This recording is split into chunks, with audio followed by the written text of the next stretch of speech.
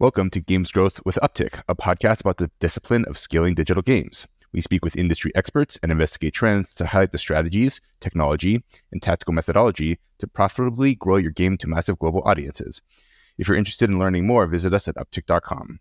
My name is Xander Agosta, Director of Marketing here at Upptic, and joining me today is my co-host, Warren Woodward. Thanks for joining us, Warren. Pleasure as always. Adam Lieb, CEO of Gamesight. Thank you for joining us, Adam. Happy to be here. Antonio Garcia-Martinez, New York Times bestselling author of Chaos Monkeys and founder of Spindl. Thank you for joining us, Antonio. Thanks for having me. And Adam Smart, Director of Product for Gaming at AppsFlyer. Pleasure to be here. Awesome. Well, thanks so much for getting together here, guys. And we've been trying to wrangle this one together for a while. This is our Attribution Battle Royale. We wanted the three of your companies to be on the same podcast because each of you represent an era and technology of attribution for marketers. AppsFlyer is one of the leading companies in traditional mobile measurement and attribution, probably the most mature sector. And then Adam, with his team at Gamesight, the PC market has really been maturing the last few years in particular. Used to be a space where there wasn't a lot of measurement performance applied, but that's rapidly changing. And Adam and his team at Gamesight are definitely one of the driving forces there. And then Antonio representing a really emerging field that we're watching really closely here at Upptic with Web3 technologies, on-chain attribution, and how that is going to be a factor in this next era. Really unique opportunity. I haven't seen another panel or anything with these different cross-sectors represented. Hopefully we have a lively, productive conversation today. So thanks everyone for making the time. So let's just jump right in with the state of play. Where are we today in the overall arc of the games marketing industry? We can just go in order of the eras that Warren just laid out. So we'll start with you, Adam Smart. Adam, from your perspective, what is the overall state of games marketing today? And what is the current state of attribution for mobile? Mobile's strong. It's doing well. Obviously, there's been bumps in the road in the form of a SCAN and ATT framework. And then we've got Google Privacy Sandbox just around the corner. But ultimately, the advertising is going very well. We're seeing spends increasing. There was a drop initially after iOS 14 and the SCAD framework was introduced. But we're seeing all of that come back to levels that it was before. So I think ultimately the mobile side of things is very strong at the moment. How about you, Adam Lieb? How is PC games marketing right now, and how is attribution going for you? I think similarly pretty strong. I think the economic conditions force pretty much all companies to reevaluate things and double click on things, and marketing, no doubt one of them. I think in a lot of ways it is certainly great for our business, but I think great for the industry overall, that what that typically does is move marketing dollars from speculative, unprovable, like super brand spend to more measurable, more performance efforts. That has definitely been a trend probably the last year or so that we really I'd say, seen pretty much across the entire industry, is more focus on things that you can prove and the things that work. I think there are big games this year that are driving massive spends. And I think what I'd probably say overall is that the winners are getting more money than ever, and games that are not quite getting there get cut a whole lot faster. For you, Adam Lieb, I think for many years now, it's been the norm that you can't even launch a mobile game without attribution provider in place. Historically, that's obviously not been the norm for the PC segment. What percentage of new PC launches do you actually see utilizing attribution in some way versus old school brand spend methodology? Yeah, it's a good question. I think that I would level set with one thing, which is the vast majority of PC games launched don't do marketing at all. So 0% of them have attribution in place. And I think that is something that's probably fundamentally different than on mobile, where you can't just launch a game on iOS, go, well, hopefully it catches fire and we get tens of millions of downloads. That's just not a thing. That is a thing in more traditional PC console gaming, where you can launch an indie game on Steam that catches the algorithms and the curation and becomes a huge hit that sells millions of units at a $40 or $60 pop, and all of a sudden you have this massive success with a infinite marketing ROI. So I think that you kind of have to split games into those that do advertising, traditional, I hate to call it traditional marketing, but digital advertising, digital marketing, as opposed to pure PR, or maybe there's some influencer stuff in there. When you segment that down to those that are doing traditional marketing, you're in the, I would say, early majority, right? You're probably talking 60 to 70% is probably the amount that I would expect are launching with some form of measurement in place. But again, that is going to be in a subset of really the minority of games. Do you think that's changing now? Because I've seen A lot of companies that I'm talking to at the moment are thinking about platforms outside of mobile. And I'm just wondering if that sort of correlates with what you're seeing. And that's potentially bringing the more free-to-play model across to console and PC. Definitely. Probably 100% of the ones you're talking to, if they're coming from mobile, they have UA budgets, they have UA teams, they know what they're doing. And now when they look at a new platform like Steam or something else, they want to take the skills and expertise that they have in growing their games and go, great, let's do it here.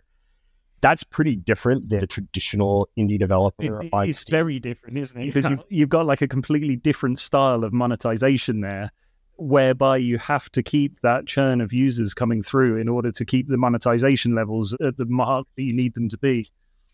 It's definitely that, and I don't discount that, but I think a lot of it is also the people and the teams that a lot of 40, 50-person indie studios that are churning out games, they don't have UA people. They don't have marketing people. They've not really built their company to be experts in that, where if you're coming from mobile, you almost, like by definition, are successful and good at growing your game with sort of like ad methods. And they definitely are all going to be measurement customers of someone. Yeah, that makes a lot of sense. So we got the PC, we got the mobile side.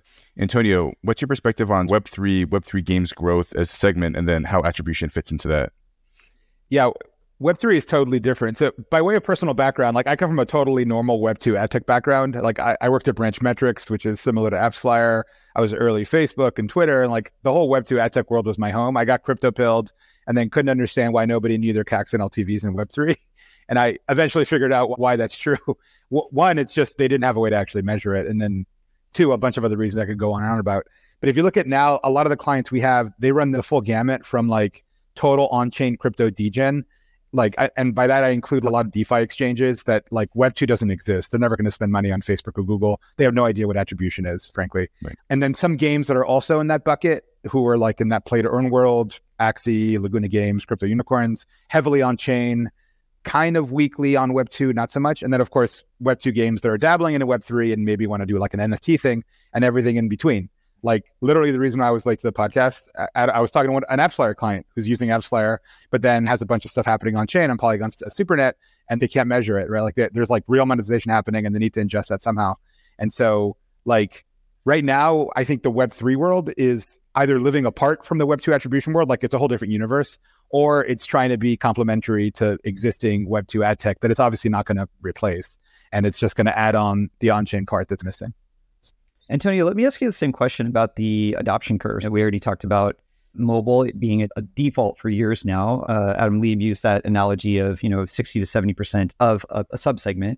Where are we at with Web3 native products? And you can speak to both products and gaming in particular. Are most teams measuring today? Where are we at on that adoption curve? Yeah, that's wild. Web3 is heavily web. Just to give you an idea, I would consider, obviously slightly biased, Spindl to be the leading or perhaps only attribution platform in Web3.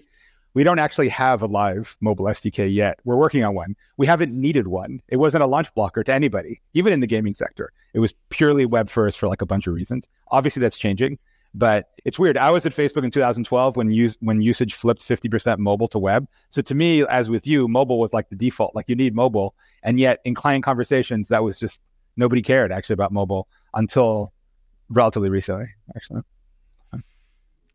Yeah, I can say anecdotally from a lot of the Web3 teams that I talk to and we support here at Upptic, it's a part of it is just sort of where we're at relative to the last boom cycle of funding, where now there's games that are starting to ship, and it's also more of obviously a bear market for Web3. So we've seen a lot of teams prioritizing shipping mobile for gaming for Web3 products just as a maximum addressable audience now that they are actually shipping the products. And now it's like, okay, cool. Now how do we get the users? Now how do we measure this? So definitely seeing a lot more cross-technology needs between all three of the spectrums that we're talking about today. I think the other piece there is just Apple and Google starting to rationalize their Web3 policies in a way that they were very, very against early on. Okay, so the next big section I want to do a deep dive on, this sort of covers everything. Attribution is data-driven, but the segment overall is how has the evolution of the data ecosystem changed for attribution? And this is really, really relevant for mobile. I imagine it's also relevant for PC. And then Antonio's going to have a completely different perspective because Web3 is just completely inverse of everything else that we saw in Web2. I think a lot of people who listen to the podcast have some concept of the answer to this, but still give it some table setting. To what extent have changes in data privacy affected attribution and impacted the games marketing ecosystem writ large? Nicely clarified. Yeah. The changes that we've seen have been very substantial with ATT framework, SCAN, and then with, as I talked about at the beginning, with Google Privacy Sandbox. They really take away the user level data that historically everyone has worked with. A lot of, Antonio said it beforehand, everything went from web to mobile in the past, and it's all been user level data. So you took the user level data from web, you were working out who was doing what within your app. You've now gone across to mobile and you're working in exactly the same way. Incidentally, I'll be very interested to know how that works when you apply that to Web3. It's a very big mindset shift in having to suddenly think about non-deterministic methods and really trying to do more contextual targeting of users that you want to bring to your app. So in terms of your question was, how has it affected? It's been a massive effect. And I think people are still really trying to dig into the limitations surrounding it and how they can optimize their workflows surrounding this shift. Yeah, I think we could do a deep dive on Google Privacy Sandbox, but let's go around to get the top level view of everyone, and then we can come back and go more granular. So, Adam Lieb, how has privacy evolution affected you as well in Gamesight and on the PC marketing attribution side? Sure. Yeah, it's definitely different. Unlike mobile, there have never been strong user level identifiers like IDFAs. That's just never been a part of our world. When we started out 6 years ago, we started really trying to solve that simplest problem of user level deterministic attribution from ad click to game purchase or game install. What we discovered is it really just isn't that simple. PC and console players take really complex journeys to discover games, to learn about games, to start playing games, and this click to install paradigm. Not that it doesn't work, but it doesn't really answer the full question that you care about, which is how effective is my marketing? Where should I be spending my money and what's working?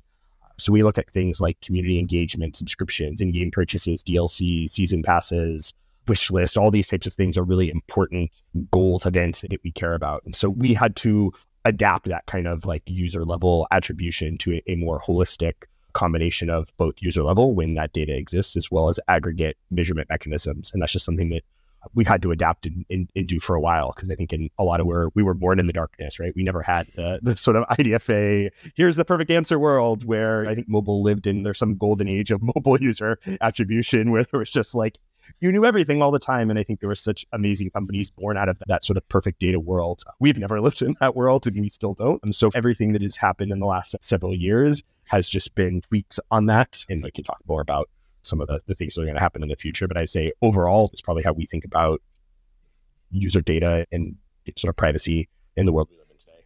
That makes a lot of sense. Yeah. And I think, again, I have more questions specifically about cookies and how that's changing. Let's come back to that as well. But I want to get the table setting from Antonio, who's got the completely inverse perspective. Yeah, I mean, it's weird in Web3. So like our V1 problem was similar to the problem that AppsFlyer solves, right? Like we have a version of like what you would call one link. You click on a thing, but instead of figuring out what happened on mobile, which again, we're not trying to reproduce AppsFlyer here, it's like, what do they do on chain, right? So you click on a thing and you buy the NFT or you stake the liquidity on a DeFi protocol. How do we thread that together? And so in order to do that, you have to thread together the sort of Web2 identity, whether it be a device ID, a device fingerprint, cookie, whatever, to the on-chain transaction, which is obviously wallet ID based. It's a whole different namespace. And the weird thing, so we've solved that problem, but the weird thing about Web2 versus Web3 identity, as everyone here knows, the privacy paradigm is just different, right? Like on Web2, it's kind of the real me, right? But then the transactions are either fragmented or considered confidential, right? Like if Amazon took everything I bought on Amazon and put it on a public registrar, I would freak out, right? But then you go to Web3 and there it's kind of not the real me. There's this pseudonymity layer between the device and the wallet ID, but then everything is absolutely public, way more public than anyone would be willing to put up with in Web2. And in order to have, let's face it, if there is a consumer Web3, it's going to be like Web 2.5 or something. Web 2 is not going away. There's always going to be mobile. There's always going to be web. But it just so happens that a lot of the cool stuff happens on chain. So how do you thread those together? It's interesting. I think initially it's going to be what we have, which is like this weird Web 2, Web 3 hybrid. What I would love to see, the very 30,000 foot pitch to a VC view, is that publishers get a lot more wallet aware, a way more wallet centric. That's already kind of happening. Like literally wallets like Coinbase Wallet, Bitsky, whatever, like are becoming the portals to Web3. You have questing platforms, which are similar to offer walls in conventional gaming, except you sign in with a wallet. Potentially you'll have wallet aware publishers who just know your wallet ID because you logged in to do a thing, right? ideally the attribution and data would live on the blockchain layer, because that's just much more Web3 native. Everyone just knows, yeah, I've got a wallet ID in the same way that I've got a device. If I really care, I can change wallets and the whole thing goes away, and that's fine. But the reality is most users don't care that much. They're incentivized to keep the wallet. So if we kept the attribution in the wallet ID space for us, selfishly from the Web3 side, that would actually be a lot more cooler and interesting and frankly easier to navigate. One thing that I'm curious, Antonio, if you've seen, so we've seen from some of our Web3 customers that like wallet to basically like user ID mapping isn't one-to-one, it's one-to-many, especially for the more hardcore players and traders. The people that you care the most about actually are the hardest to track and measure. Someone comes in, they download, they play for 5 minutes, fine, that all works. People aren't fucking around with their wallets. But the sort of hardcore players, were you sort of seeing the same thing? Yeah. I mean, we get asked that question a lot. Like, do you do wallet stitching, right? Like, are you trying to stitch together the wallets? In the example you cited, if you actually have a hard user, like if the app actually has a first-party relationship with the user and knows and has an email or whatever, in theory, yeah, they could join it across different wallets. And I think, yeah, the true degens have many wallets, but I think when a consumer Web3 emerges, you're going to see a lot less of that, right? And also, you're going to be incentivized to keep the same wallet because, for example, we have a referrals product. Rewards and referrals are like a big deal in Web3. And so you're incentivized to keep the transaction record associated with that wallet because you know that I've played this game enough and I'm getting the reward, or I've jumped through these hoops, so I'm getting the token drop. In that case, people don't want to delete the wallet ID or use a different wallet ID. Look at Reddit. Reddit has like an NFT avatar thing. They assign you a wallet. I mean, you can change it. You can click 6 clicks into the UI and change the wallet ID, but basically nobody does it because, like, why do it? Yeah, there's no incentive. Do you think that will change over time with the likes of GDPR and that kind of stuff? Do you think that will change this whole wallet stitching and the way that as a vendor you can potentially have access to everything that's in the user's wallet and that sort of stuff? Visibility of it, not access to it. But do you think that will change over time? I mean, like I said, I think the Web3 privacy expectation, not the legal framework, just the user expectation is very different. They're totally cool with everything visible in the wallet. I know... We're still at like early adopter stage though, right? It's not general public, really. I think that's part of it, but it's also just the framework. Antonio said this in a slightly different way, but your wallet in Web3 is not tied one-to-one deterministically with you as a human. You know, that wallet could technically change hands. And similarly, most people, if they're going to do something questionable, make a burner wallet or use multiple wallets for different functions. Not speaking from personal experience, right, Warren? Of course not. Yeah. People are comfortable with having that perfect information, but tied to a thing that's not exactly me, but rather this thing that I own. Just to double down on that answer a little bit, Adam, it gets weird when you're tying like Web2 identity, like a physical device, right? Like this with a wallet ID. And in the gaming context, I think users and developers don't care that much. In DeFi, it's obviously a lot more sensitive. We have a very privacy sensitive version of our SDK that does almost nothing on the Web2 side if all you want to. And I think the way that Web3 natives think about it, Web3 really is quite different, right? Like you've totally inverted the paradigm of how data and computation works in Web3. They always try to build things in a Web3 native way. So for example, let's talk about referrals, right? Like I give you a link, you go play the game, I get paid something. And that's a model that exists in gaming, it exists in DeFi, whatever. In DeFi, they would try to put that on chain in some way such that it's not associated to the Web2 identifier in any serious way. To be blunt, it incentivizes you to keep the wallet ID because you need the wallet ID to get the reward. But by building it on chain, it doesn't exist as a cookie. It can't really be tied to me. Again, it's more public in a way. It's like, wait, you're broadcasting that you did this thing. But again, people are cool with it as long as it exists at that blockchain layer rather than at the personal or device layer. So we see this as like the cutting edge, or at least one sort of divergent path of where technology can go. I wanted to bring it back to Adam the Smart and talk a little bit about where we are with the mass adoption products. Do you have any insight there as well in terms of where we expect privacy to be going forward? To your point about Google Privacy Sandbox, they were the ones in the beginning that started to look at Google Fledge, for instance, which is now the audience API, that really got a handle on re-engagement and that sort of stuff in a non-deterministic type of way. So that just shows the level of thinking and the way that they're trying to help the industry be able to function the way it does at the moment. And I think that's a very strong signal to show that they're actually working with a lot of the larger companies within the gaming arena, within the mobile gaming arena, to really make sure everything is working in the same way. And I'm sure we'll start to see a lot more come out from that soon. Yeah, makes sense. Do you think that we're going to reach a world where Apple completely gets rid of probabilistic attribution, or fingerprinting, I guess is more accurately described? I've said on my podcast that I thought that would happen a few times. Yeah. And so maybe we're just inching closer to that reality. We'll see. Yeah. I'm sure there's reasons behind the moves that they're making, and I'm sure that'll all become clear at some point in the future.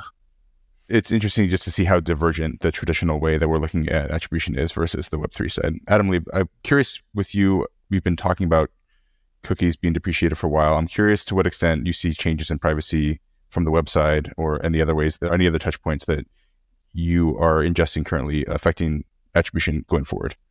Yeah, I definitely think that is the way the world is moving, whether that's because of consumer preferences or regulation. To some extent, doesn't matter. That is the way things are going. I would say our sort of broadest belief is that there's the relationship between players and publishers is strong and a trusted relationship. And that sort of first party data is something that players are, broadly speaking, happy to have. And also the way that most regulation is going tends to be a pure opt-in. Hey, if I'm sharing my data, as long as I know who I'm sharing it with and I'm okay with that, then probably be on the kind of right side of any regulation that, as far as I'm aware, that is passed or even being worked on. And so I think that the kind of combination of publishers, game publishers, and sort of ad networks working together in this model where I think third-party data and third-party data sharing, things like cookies, broadly going away in favor of first-party data and first-party data sharing. I always kind of think it's odd. We have these conversations a lot where it's like, hey, everything's moving towards email addresses. And you're like, well, shit, that's way more user PII than an IP address. But we're moving to a world where players are opting in and saying, here's my email address. And I think a lot of game publishers are rewarding them for that in some way, shape, or form. That email address is now able to be hashed and shared in a clean room with the major ad network and not have to worry about third-party data sharing. So that seems to be the way the world is going. I think our business is built for that and have been for years, where we do dedicated instances of our attribution technology for most of our large customers. So we deploy Gamesight technology in their cloud. They collect, process data. We're not a third-party data processor. And those relationships between players opting into data sharing is just with the game studio who they have a relationship with, not us who they don't know or want to know, or even ad networks where it's becoming clean room based. So yeah, I would say that's the world as we see it moving. Up next, I'd love to go a little bit more into some specifics around the state of attribution for gaming as a sector. And I'd love to start on the topic of convergence between the three platforms that we initially represented for the three of you of mobile, PC, and Web3. Clearly, it's not that games these days are, I am only a mobile game, I'm only a PC game, I'm only a Web3 game. There's a lot of gray area. There's a lot of moving between these technologies. Some utilize all three. So maybe to start, and Antonio, why don't you start us here? How do you think about Web3 as a technology sector related to PC attribution, related to mobile attribution? And we'll go around the table for that. What do you see the role of your current technology related to the other two platforms represented here? Yeah, if I were to cite the biggest conceptual difference between Web3 and either PC gaming or mobile, it's not even blockchain versus mobile native SDKs. That's important, but at a conceptual level, a conversion event's a conversion event. And whether you collect it by firing a custom event to AppsFlyer or by doing a thing on chain that we index, like at the end of the day, it's like a funnel, right? And you're just ingesting events. Where I think it gets really weird and freaky, and I don't understand it, and nobody does, I think. Attribution obviously is a super important piece of plumbing because it feeds into a business model, which we've converged on CPA and CPI as the business model, right? And again, attribution tells you that capital T truth of what happened. This user came in, and where did they come from, right? But to a reductionist sense, it's also telling you, like, do I pay Google or Facebook for the user? Basically is what it's telling you, right? Because you can only pick one because this is the way the business model. Attribution works hand in glove with ads, and we have CPA, and you can only pay, or maybe AppLovin or whatever, or the open web, right? I think Web3 is going to be very different. There is no Google or Facebook sitting in the middle of it with an enormous consumer base that in some sense controls the ecosystem. It's going to be much more open. It's going to be much more fragmented. It's going to be much more decentralized. Let me tell you how. So again, we have an attribution system. We can tell you where a user came from Web2 or Web3 and how they converted on chain. Great. We also have a referral thing that lives on chain that actually pays the referrer. Okay, so what's the model? Is it last touch? Is it first touch? Is it true multi-touch? Like, what the hell is it, right? To be honest, we don't get asked this question because people don't ask questions about attribution into that level of sophistication inside Web3, but we're already asking it. It's like, well, which one should it be, right? And because Web3 has programmable money, like it, for better or worse, it's financialized from day one, and arguably it's a bug more than a feature. But either way, like you can actually imagine a true MTA world where if a Facebook ad drives a little bit of value, and an influencer drives a little bit of value, and a wallet drives a little bit of value, we can actually pay all three. We don't have to have a winner-take-all attribution model, which I know is a constraint in the mobile world because, again, you can have to pay either Facebook or Google or somebody else. And Web3, it doesn't work that way. You can actually, not to get all like weird collectivist and hippie about it, but it is the case that you can imagine a world where like true multi-touch attribution and also like multi-payout ads models exist, because we could take a little bit of cut of the UA budget. The publisher could take a little cut of the UA budget. Maybe Upptic one day will take a little bit of cut of the UA budget as well as the agency, right? And so, well, then what does the attribution model look like? Well, it gets a little bit more complicated. Forget mobile versus blockchain. Like at a high level, what does the business model actually look like for user acquisition in Web3? To me, is the big break with the mobile and the PC worlds. Right, because at the end of the day, like for us as marketers, we're just really trying to populate that revenue column correctly, the R in our ROAS, and that becomes increasingly complex to do as games move to being cross-platform and cross-technology with both traditional in-app revenue, maybe ad revenue, and now more and more with on-chain events. Adam, sorry, I'd love to go to you here next. AppsFlyer obviously built its name in mobile.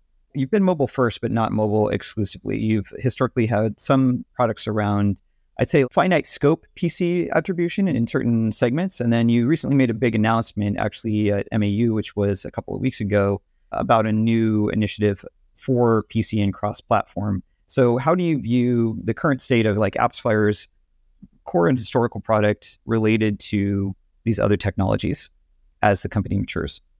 It's had to change a lot. I think people's expectations for gaming has changed a lot. I've got this great example of my daughter. She's 9 years old. And the other day turned around to me and said, "Hey, I want to be able to play Roblox on the PlayStation. Why can't I access it?" And it's very difficult to turn around to somebody of the Netflix and Disney Plus generation and say, you can't, they haven't made it. So I think people's expectations, and certainly younger generations' expectations towards gaming, have changed a lot. I would have been fully content going out, buying a cartridge and putting it into the old Sega Mega Drive or Super Nintendo and playing that game until it was finished and then binning it and getting a new one, or keeping it and getting a new one.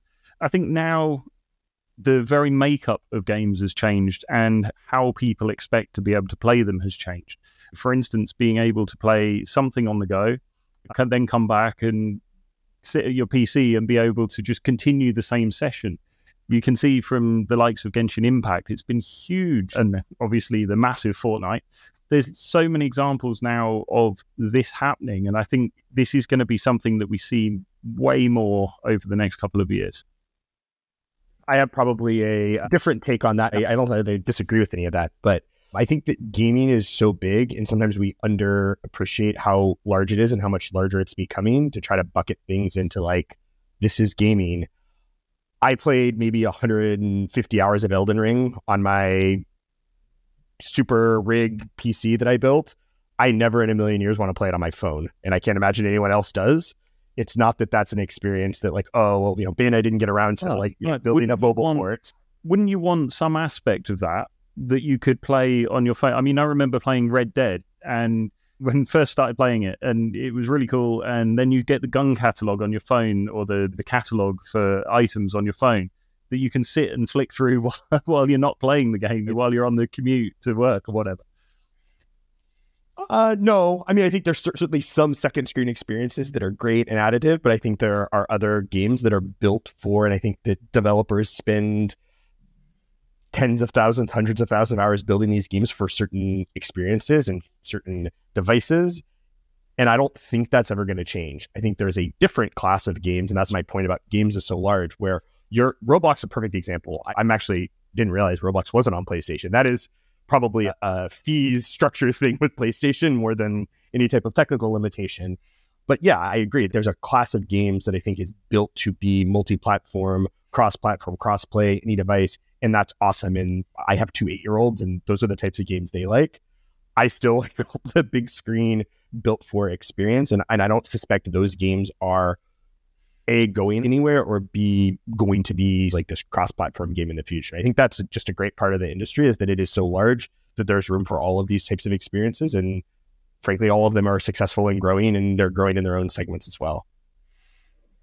Adam Lieb, I'd love to send you for a related question. Even though the technology and adoption for PC console attribution is more in that middle stage, it's actually the most mature segment from a product lifespan. From Gamesight historically, why have you guys chosen to stay? I think you spoke to part of this, but stay so laser focused in PC and console as a segment. And why do you think that there has been so little rival technologies to date that offer like viable solutions for what's such a clear need? Yeah, complex question that I will see if I can simplify a response. So I'd say the first is that it's an old industry, right? PC console gaming's been around for, I don't know, about 40 years at this point. And in a lot of the sort of way it is the way that it was. And that comes from distribution platforms, Nintendo, Sega, eventually Xbox and PlayStation being virtually the sole way to distribute a game, right? There was no idea of direct to consumer relationships. Well, I put my game on Nintendo and they try to sell it for me. That has, of course, evolved, and these platforms have all become open publishing platforms, but that's all in the last decade, maybe even 5 years for a lot of them. So the idea of this kind of like open platform marketplace where you can make, ship, and market your games is relatively new, unlike iOS, where from the time the App Store launched, like anyone could basically ship a game on there. So I think that a lot of the industry comes from just the historical nature of shipping discs and the distribution costs of doing all of that, and the difficulty in actually developing a game for a proprietary piece of hardware.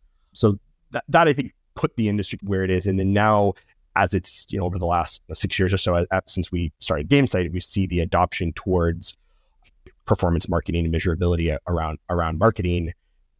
They figured out quicker because they've been doing these activities for a long time, but it is wild. Sometimes we'll work with a studio and they've been publishing games for 30 years and they go, wow, this is the first time we've ever really had a CAC that wasn't lifetime marketing divided by lifetime sales CAC to do anything more sophisticated than that. It's an awesome experience, but it is still a challenging one for companies that maybe have been doing it a different way for a very long time. So I don't know. That's at least part of your question, Warren. I don't know if you... Yeah, I know it's a big question. Antonio, you started this round. I want to give you a final word here. Thinking about this idea, in mobile historically, we've seen a ton of competition for measurement providers. And PC console, there's been, I would argue, like very few serious players over the years. What are you anticipating? What are the early signs that you're seeing in your sector? Are you anticipating a lot of competition? Do you feel like no one is going after the sector too much right now because we're in a bear market? Like, how are you picturing the future of your own competing solutions to what you're building at Spindl? It's funny, after we announced our round and we're trumpeting attribution has arrived to Web3, there was a shocking number of companies who pivoted and started saying they were doing attribution. And they don't use that term so often anymore. It turns out attribution in Web3 is actually really hard. And so I think a lot of people actually haven't built there. I think Adam was citing some of the historical reasons, right? Like reality is path dependent, right? And if we had a different history, the present would be different, as it were. And I think the Venn diagram intersection of people with like deep Web2 ad tech expertise and Web3 degens is quite small, as it turns out. And I hope that grows, to be honest, but I think it's actually quite small. And it's no ding on the ecosystem. In many ways, Web3 thinks about data in a more sophisticated way than Web2, but like they don't know what attribution is, to be honest. They confuse it with analytics and they don't understand the distinction. Yeah, and it's like they push us to do things, or one of the sort of truisms of Web2 is that a cut of data or a source of data is only valuable if it's an input to a business decision or a business model. And if it isn't, otherwise it's frankly unimportant. A lot of the early Web3 data tools were like pretty charts, but you realize you can't target those people anywhere. There's no messaging in Web3. There's like a real publisher problem that maybe is a little bit outside the scope of this podcast, but like the publisher side of Web3 kind of hasn't taken off. You can build lots of interesting cuts of data because of course the data is in public. Again, it's totally different, right? Like a huge part of AppsFlyer's value is that you are the record of data, that everyone fires data into you and you fire data into other people, and you are the data Switzerland and the kind of focus for that. In Web3, that's been partially replaced by the blockchain. The blockchain actually is the same database. You don't need a gazillion postbacks flying around if everyone posts to the same database, which is called the blockchain. So in that sense, it's great. That said, the database is not designed to be a marketing one. And so someone needs to interpret that. And again, a lot of these subtleties, I think, is just strange. Like Web3 is the reverse of Web2 in so many ways. Like in Web2, you had the rise of business models, CPM and CPC, which kind of barely worked. And then companies like AppsFlyer came along or Gamesight and said, oh, you know what? Like we need to quantify this stuff, right? Like some of this actually works amazing. Some of this is terrible. You need to have the ability to distinguish that and build an actual business model around that. That hasn't happened yet in Web3. Like there aren't people doing massive media deals that are poorly measured. That is like taking traffic from an NFT I won't name names, an NFT marketplace to an NFT collection. Like that crossover doesn't exist in any sort of quantitative way. And so it's weird. Like in some way we've shown up and have tried to measure it and are trying to push the fact that, look, this guy is driving lots of value to this guy. Like, why don't you like do a deal? But it's weird. Again, history, like you used to be able to make a lot of money by just floating a token and launching a thing. And that's it. You didn't have to worry about if money is free, CACs are zero, right? And so no one cares to measure CACs. But suddenly when money isn't free, which it wasn't as of a year ago, oh shit, suddenly CACs matter, which is why we're here. But that's the thing, that the ecosystem has made a transition from basically a world of free money and who cares about CACs to suddenly one where unit economics matter. That's great. You're clearly articulating there's a lot of complexity that comes to the Web3 space, very, very different than the immense complexity that exists in the Web2 space. I want to talk about that complexity and how gamers and games marketers should solve it. And I know we're going to have different perspectives. I think we all see Adam's point. There will be PC-focused games. I hope I'm a big PC-focused gamer, but also assuming that we're going to have multi-device games as well as studios who are doing games across different devices. There's a lot of complexity that sort of bakes out of that. And so I'll start with Adam. We can go around Adam Smart. We can go around the circle. What are the tooling and strategies that are necessary to adapt to this complexity in the gaming era going forward for the next couple of years? Call it. It's all about visibility. It's all about, certainly on the mobile side, and I'm sure for Adam on console and PC side, it's all about being able to tie the ad to the install, the user that installed.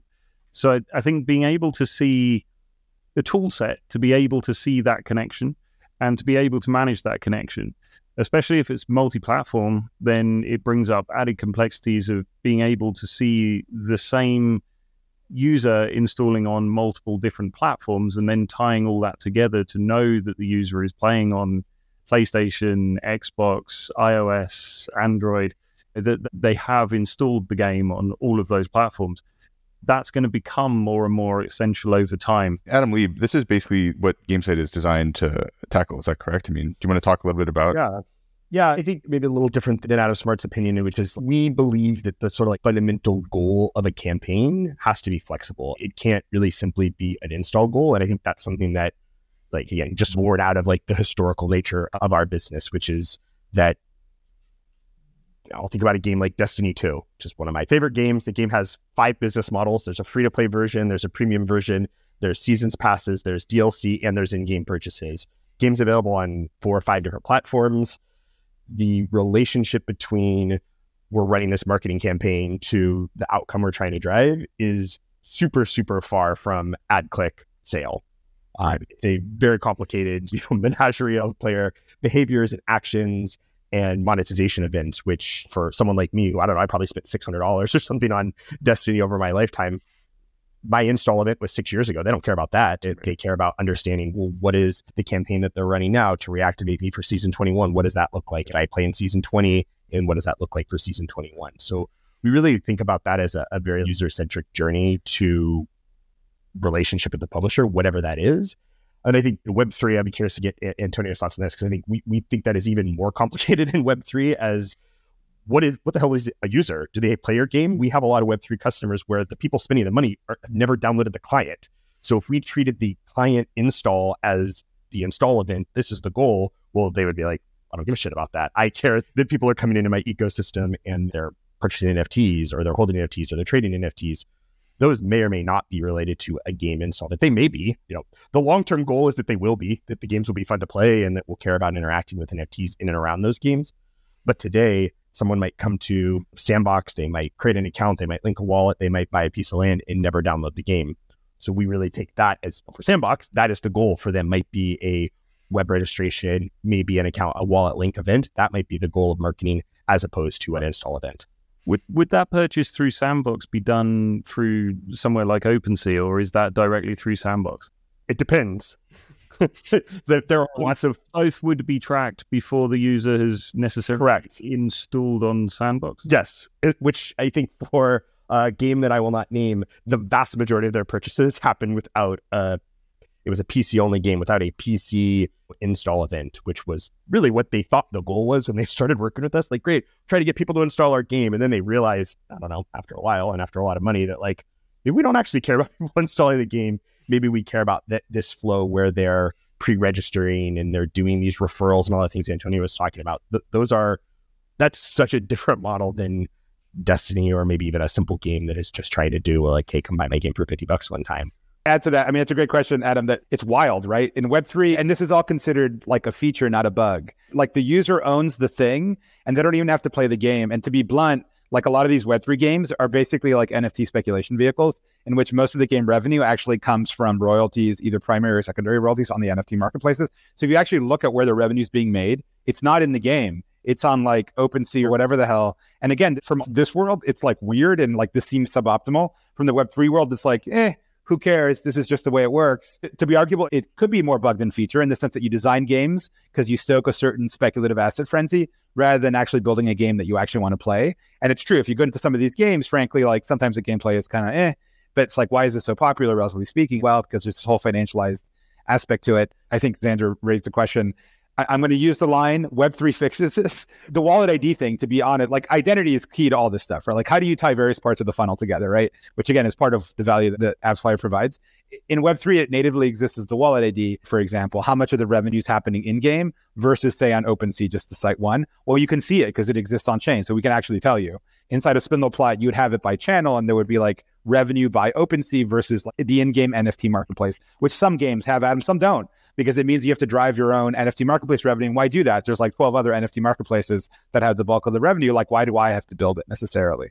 Aggravation never really gets destroyed. It only gets transformed, kind of like energy. And so the weird platform split in Web3 world is like what chain you're on.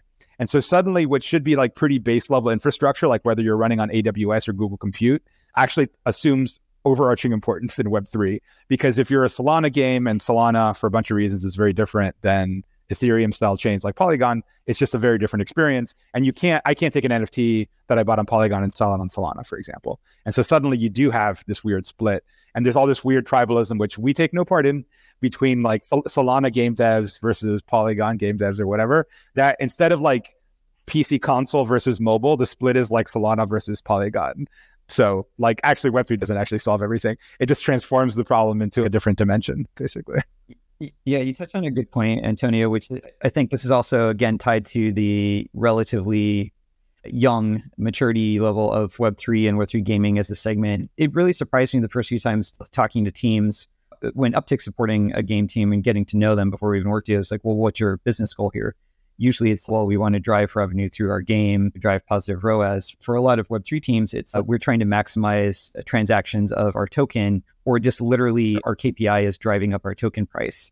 And while on one hand, it seems like completely removed and bizarro, if we think about how these, I think still very primitive models of Web3 game economies, how is that Web3 business making money? Ultimately, they have a bunch of their token and they need to sell it on market to produce revenue. So it creates these kind of weirdo incentives. I think the model today is definitely not the evergreen model. It's just a 1.0 that people keep copy pasting, even though it doesn't work. But those are the rules of engagement and success, for better or for worse, for a lot of games in this primitive era. Can I comment on that? Because this is another place where Web3 goes off the deep end versus Web2. So we were working with like a questing platform, which again is like an offer wall, which is like the only native ad unit you have in Web3. And I won't name the platform, but whatever. And I'm like, dude, look, you can calculate ROAS and all this fancy CAC and blah, blah, blah. It's like, dude, that's all great. And eventually this has to matter. But most of my advertisers don't give a damn about any of this. They're basically buying product metrics and they want to make token go up. They don't care about the ROAS, actually. They don't actually care. And I'm like, oh my God. And we did a case study on Blur. So Blur is an NFT marketplace that kind of a latecomer to the market, but basically wrecked OpenSea, got a lot of market share by doing a token drop. So they it's the most circular stuff. They hinted at that they're doing a token drop. Here's what you have to do to actually qualify for the token. The incentives were actually geared to drive liquidity, not just transaction volume, like literally just buying and selling on the NFT marketplace. And then they dropped the token. We calculated the ROAS, we calculate the retention. They're all terrible by conventional metric. That said, token went up and they stole enormous amounts of market share from the market leader. Can you call that campaign a failure? Not really. And by the way, they didn't have the value in that token to begin with, right? Like that didn't even exist as a value pool, right? So is that a failure? No. Just what ROAS mean has to change. Well, how does ROAS change? Well, it turns out in Web3, you don't buy users, right? Like in the conventional mobile world, I pay a CAC of $100 for Facebook. The user comes in, I have an LTV, and then they churn out. That is the life cycle. Not how it works in Web3. You don't buy users, you rent them, right? And how do you rent them? You give them rewards again and again and again. So CAC is not a one-time discrete thing. It's an ongoing fee you pay on them. And if you actually look at user retention by those who got rewards versus those who didn't, you see very different numbers because you've retained the user by paying them constantly to stick around. And so that has to be baked into a way. And again, the real difference between Web3 and Web2 isn't the technical level of is it an SDK event or is it a blockchain thing that happened? It's these conceptual differences between what is CAC. That's the real differentiator. Yeah, I feel my anxiety arising as you're describing this, because we think about the technologies that all of your teams represent here today, and then go back to that concept of I just need to populate that revenue column to judge the success of my marketing. And we think about all the complexity and nuance of PC marketing, and if it's downloadable, if it's browser-based, all of the new obstacles being thrown at us in mobile with Apple's privacy changes upcoming in Google, and then all this weird stuff from Web3. And it's like the marketer's job in some ways is getting so much easier with how much more automation and AI are taking over, but it's also getting so much harder. And like almost like our role as marketers becomes more and more as plumbers. It's less about pulling the levers optimally, more like, are we asking the right question? And do we have our data in order to actually provide the answer to that question? Warren, I know a very good Web3 attribution platform that can help you with that.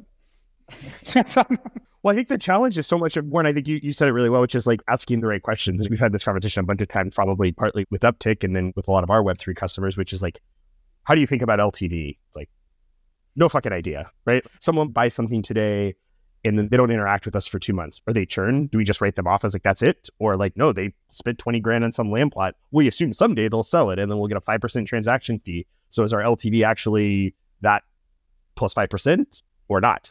There's not enough longitudinal data to have really any cogent idea of what that actually is going to mean. You can guess. It's funny, but like the first onboarding step we have with a client is like, what do you consider to be an active user? What is the A and DAU according to you? And it varies. It's everything from buying and selling NFTs. It's holding the NFT. It's maintaining a long position on the DeFi exchange. So we have to go through and actually net out like a risk platform. Where are they net long or short on the whatever the hell it is? And it's like all this wild stuff. And they're still guessing, right? I mean, it's not like they like actually know. They're just taking their educated guess. Dude, like calculating revenue for our LTV calculation is often the first time they've correctly calculated their revenue. They haven't actually done it before. We see similar things, which is somewhat disconcerting.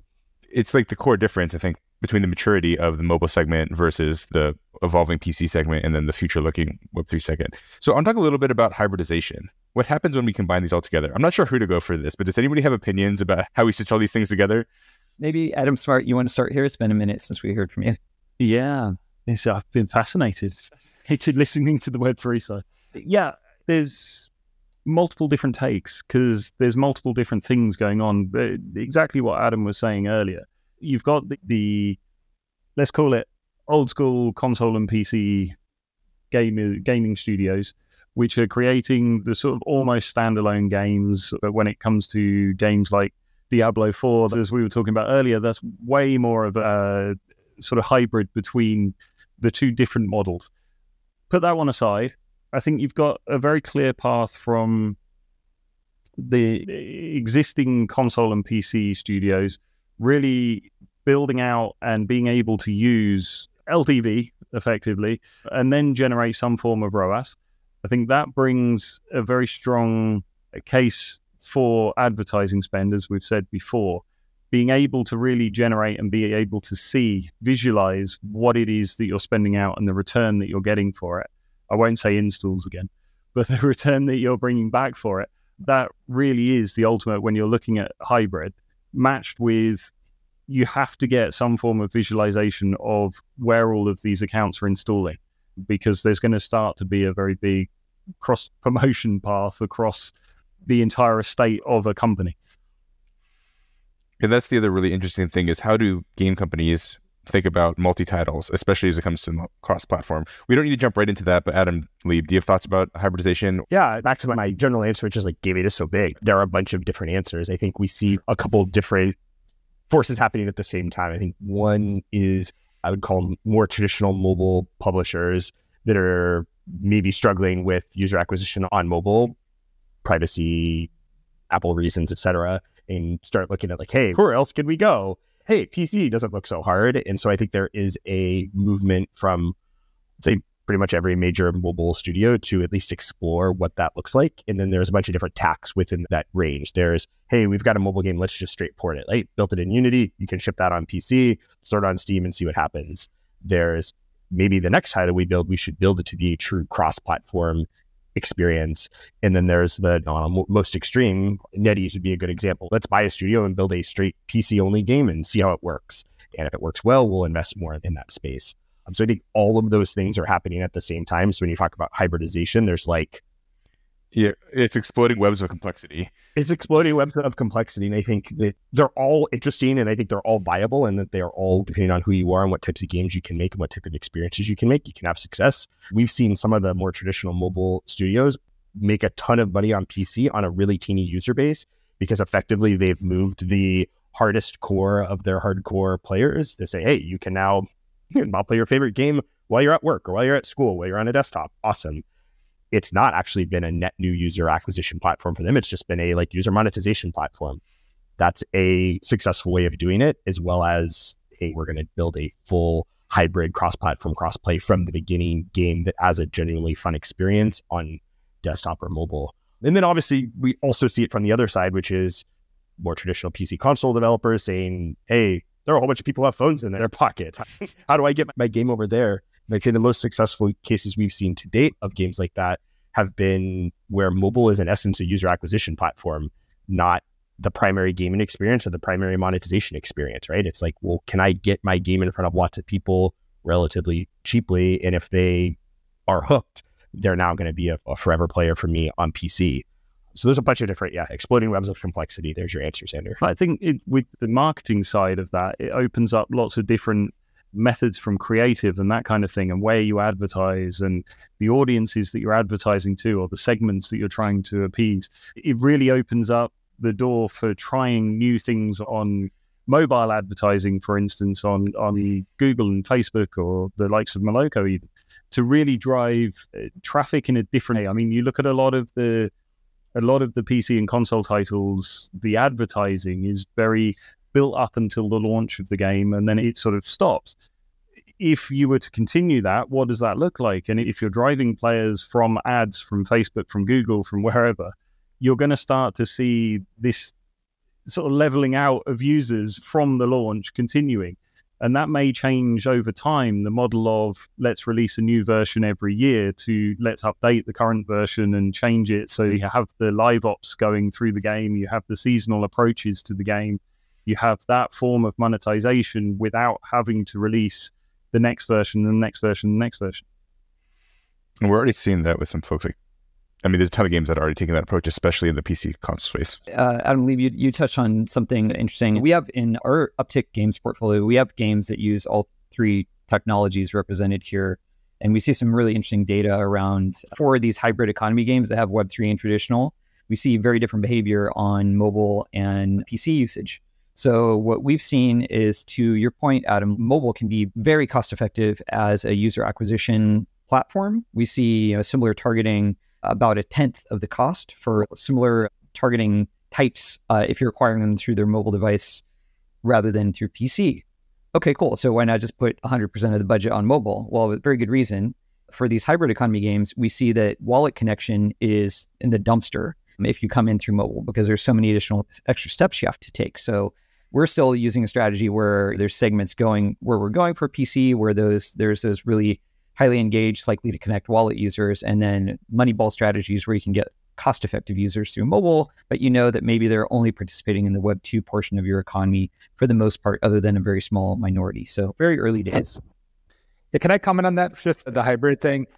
Yeah, so on the Web3 side, I think there's part of Web3, which is like the whole DeFi, NFT, degen thing, and they're going to exist in like a Web3 only silo for a long time. They don't even think about Web2. and they don't have a presence there. I think gaming is going to be much more of a spectrum. You're going to have games who are still pretty strongly on-chain and maybe only care about their NFT royalty revenue on some marketplace and less about the in-game action. But then you're going to have games which, like to Warren's point, are like a spectrum from traditional Web2 to Web3. And the question is like, okay, so how do you attribute, like how does the data work? We would be perfectly happy, Adam Smart, to fire server-to-server custom postbacks to AppsFlyer to record the on-chain data as part of like their global data picture. We're also happy to work with an Upptic, or we've done this with agencies in which they actually are drawing data from AppsFlyer and from Spindl. And it's okay, like how do I get a total LTV, right? Because like there's something missing if you don't have the on-chain part. And so I think there's going to be a lot more weird, and there's going to have to be some aggregation layer that exists that kind of bubbles it up in some semi-systematic way. But I don't know what that looks like yet, to be honest. Out of interest, why are there not more mobile games, but with the blockchain element of it hidden? So almost like Web 2.5, something surrounding that, where you purchase through Apple or Google the in-app purchases, and then you have the option of connecting a wallet to it afterwards to do the export if you want to. Otherwise, it just plays as a Web 2 game. They exist, to be clear. No, I meant, why are there not more? Why is this not a valid path? I think some of it, to be honest, is cultural. Like when I first got into Web3, it's like, why is the wallet so front and center? This should be like Google SSO. Like I just click a thing and it works. That's never been the case. The wallets were a powerful form of onboarding. They're also a major source of traffic into the actual DEXs. Like a lot of Uniswaps is basically the wallets connecting to them. And so the UX just took a very wallet-centric approach. But I agree with you. Like I often ask, like, some of these wallet flows are so terrible. If you had shipped this at Facebook when I was there, Zuck would have thrown you out a window because the UX is so terrible. I think at one point, some of these games, I think it's physically impossible to play Axie from the US. Like there's just literally nothing in the flowchart that ends with you spending money on Axie from the US. It's literally impossible. But part of it is functional in the sense of, I bought an NFT, but I sell, like I earn an NFT, but I sell it somewhere else. That's really kind of only possible if you have some glue between that first party game experience and going to OpenSea and selling it. And if I don't have this thing called a wallet, which is basically the basket of goods that I can take anywhere, or at least anywhere where that chain is, it's kind of hard to do. So, I mean, we learned this with Reddit, right? So Reddit did an NFT avatar thing. I think they brought almost 10 million people on chain, which is a big number for Web3. But then if you looked at, we did a study on it, like what was the post-mint transaction rate for those Reddit wallets? And it was sub 1%. And what's the lesson there? If you handhold somebody on chain, you have to handhold them around the chain, right? Like that's it. They're not going to export that wallet into a real wallet and then do a thing. It never happens, basically. And so if you do that, Adam, then you've got to do everything. You've got to build the NFT market. Like everything has to be baked into the product. That just hasn't happened yet, basically. I will say, in defense of Axie, we're basically the same thing. I have played Axie on chain in the US. Yeah, I can confirm. People in the United States, but it was a painful experience, and it was my first Web3 experience. And I used to yell at Warren all the time, being like, "I literally am trying to give you like 4 figures. Like, this should not be that painful." I want to give one more kind of nuance about this topic, which is where the wallet is a little more seamlessly integrated or more in the background. So there are a lot more than are openly discussed, and one reason that these companies have had to be a little quiet about this is because Apple's policy is really unclear. As soon as there's something that's a clear economic transaction in any app, Apple has to have a means for getting its revenue share. Very primordial for their methodologies for how to do that for Web3. We do see that evolving a bit, but poorly defined, or the definitions are just really brutal for these Web3 economies if they follow the letter of the law. It's not something that's necessarily in the interest of companies to draw a lot of attention to if you can do on-chain transactions within the mobile app. And then on PC, I mean, Steam, maybe a year ago, just basically said no blockchain-based games on Steam, period, where they used to have a little more laissez-faire policy on it. Epic has a different policy, and I think there's maybe 2 or 3 Web3 games on EGS now, but certainly nothing that has had massive scale and to the point where I don't know if those policies will change for Steam in the future. But right now, Apple is vague. Steam is not vague. Yeah, Steam says no. Epic, to their credit, basically said go for it, right? That's their policy. We just haven't seen massive adoption yet. Yeah, I think it's a little early. I don't know that their policy is like, this is great, we fully embrace it forever, as much as like, let's see what happens. We'll allow it, yeah. We'll allow it. Probably a good way for now.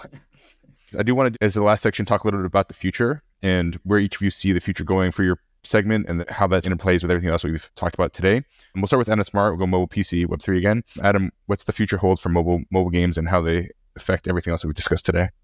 Well, after yesterday, it's got to be VR, hasn't it? We'll see.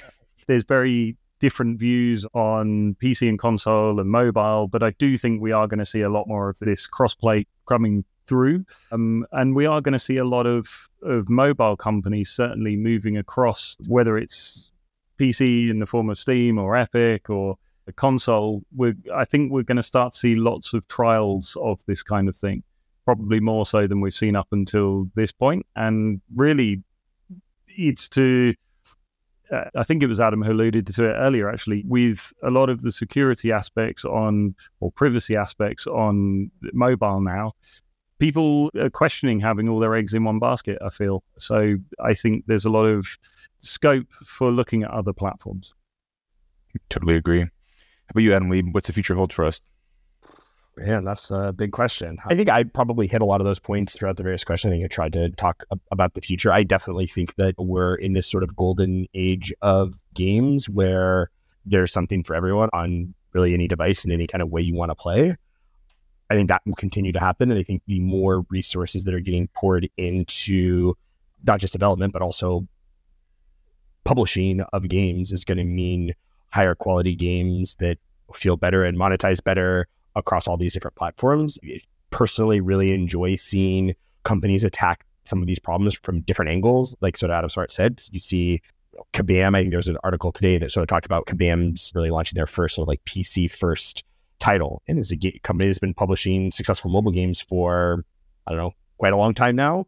We worked with them on some of their early attempts to more or less port games, and now working with them on their like actual launch of a PC dedicated product. Really cool to see that angle of attack compared to what we see from other games we work with. Like, I don't know, one of my favorite game, Magic the Gathering, which is PC only game for 5 years before they came out with a mobile SKU and what that looks like. Certainly we see lots and lots of customers in our PC space that are, I don't know, grappling is probably a good word with like Web3, whether they're talking about it publicly like Square Enix and either being lauded or hammered depending on the perspective of folks, and all of the different hybridization around, well, do we do this? What is the term that I always hear from Solana? Like Web3 in the back. You don't lead with the Web3, you put the Web3 in the back or hidden. The Web3 mullet. Yeah, the Web3 mullet. It's cool to see all these sort of different vectors of trying to build these like fun, great gaming experiences that, again, monetize well. So yeah, which one of those will be successful? My short answer is all of them. All of them will have ways to be successful. Gaming is so large, impacts so many people, that the things that appeal. There was something really appealing to me about Axie when it first launched, about this game of like, how can I make money playing this game? That actually works for me. I know that's not like a broad gaming experience that most people want, but I like that. I thought that was pretty cool. It's like, oh wait, you can buy these things and rent them out and other people will play on them and make me money. Like, it's fucking cool. That is a specific gaming experience. Whether that's one that should be the way that they necessarily set it up, I don't know. But I do think that there are all sorts of different gaming experiences on different platforms with different technologies that will continue to be successful. I'm definitely grateful, as I've been working in games for 20 years, that I get to be at this kind of convergence of all these different companies struggling with these problems and trying to figure it out. Yeah, agreed. How about you, Antonio? Yeah, I mean, I would echo what Adam just said, which is, I think, again, one of the arguable bugs or features of Web3 is that everything was heavily financialized from day one. And some of those aspects, like you said about Axie, were good and kind of cool. On the other hand, sometimes it leans a little bit too far that way, like games that are basically just NFT collections and vehicles for speculation. But if you think about it, at some level, I mean, you mentioned Magic the Gathering. It's a classic example that like literally these physical Magic the Gathering cards are worth thousands of dollars. It's in my Magic cards right here. Can you? Turn the camera. Right. I mean, they're basically NFTs before the term existed, right? And so like, why can't you adapt that same game dynamic to on-chain? Or imagine a version of Fortnite where there was like $1 million purse if you survived, right? Or imagine a car racing game where like you kept the car NFT and it's worth thousands of dollars. It already exists. There's one called Zedrun, in which it's a horse racing game, and you can actually breed games and stuff. If I was a 15-year-old boy with that incentive, I would have disappeared into that cave and not emerged until my 20s, right? And so I think we need to create those game dynamics. And I think there's a lot of aspects of Web3 that would actually complement gaming in a big way. But we just haven't seen an incredible game meet well-implemented Web3 dynamics yet. Agreed. Awesome. I think with that thought on the future, we're almost at time here. So this has been a meaty discussion, guys. Thank you all so much for making the time today and having this open format conversation between platforms and technologies. I think this has been one of the most interesting episodes to date for us. So thank you all for your time. Awesome. We'll go around and give everyone a chance to sign off. We'll start with you, Adam Smart. If someone wants to get a hold of you or learn more about AppsFlyer, how can they do that? Sure. LinkedIn's the ideal. Just look me up, connect. Sounds good. Adam Lieb? Twitter, probably best for me, at Adam S. Lieb on Twitter. You can go to the Gamesight website, and I'm sure you can click the little blue box and ask for me. But Twitter, tweet at me, I'll respond. And you, Antonio? Unfortunately, probably also Twitter. Antonio GM at Twitter, open DMs, or go to Spindl XYZ for the website. No Telegram? We were so close. You could have taken it home with 3 different technologies for communication at the end. I'm on Telegram as well. A_Garcia-Martinez on Telegram. But my Telegram's a mess. I need to declare Telegram bankruptcy. It's beyond the pale. Awesome. Well, thank you all for joining us. Warren, do you want to take us out? Yeah, thanks again so much, guys. So as always, the podcast was brought to you by our team here at Upptic. Here at Upptic, we do all things to help games grow. We do this in 2 ways. We have our growth services team that does all the cross-disciplinary work to bring the game to market and scale it profitably, the user acquisition and growth marketing work, the data science work, and the creative development work. And then we have our emerging software business as well. This is teams licensing the Upptic platform that works with attribution and measurement across these various technologies, adding levels of prediction and insights with some of the Upptic secret sauce that we use to scale our own games, and now you can use to scale yours. So if any of that sounds interesting, we love talking to founders and teams early in their development cycle to help get them on the right track. And you can reach us at upptic.com. That's upptic.com. Awesome. Talk soon.